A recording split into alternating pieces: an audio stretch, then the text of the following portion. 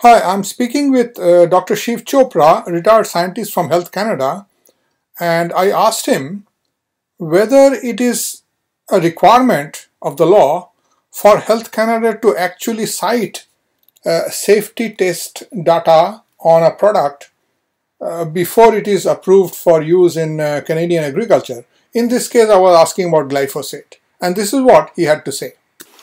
Anything that potentially affects human health or its consumption directly or indirectly, then it is Health Canada's responsibility. It is a requirement of the law for the company to provide such studies to Health Canada to assess it and then make a decision.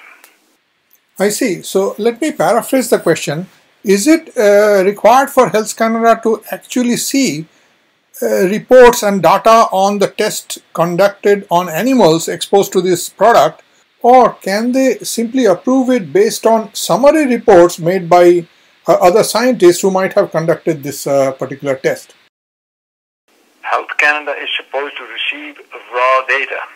Raw data. Any studies, there may be summaries, there's always summaries, but they are supposed to receive raw data with the study for their own assessment. Ah, beautiful. Okay, thank you so much, Shiv.